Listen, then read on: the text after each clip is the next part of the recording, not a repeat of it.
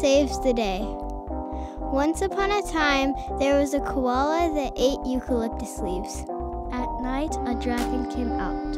A koala was on his back. They were evil because a witch cursed them. They collected rats to make an evil army.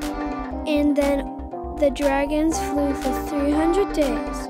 On day 301, they met a dragon named Fleera.